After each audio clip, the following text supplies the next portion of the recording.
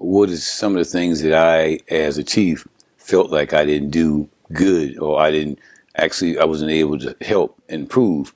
Well, one thing that I didn't help improve is the homicide rates.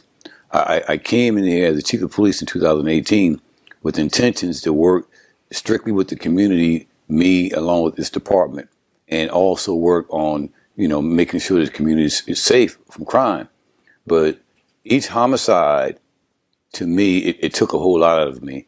So that's the thing that I wanted to do, is not to have any homicides. And I know that this world is not perfect, but when it comes to people losing their lives, I want to be perfect in that. I don't want anybody to lose their life, in that manner.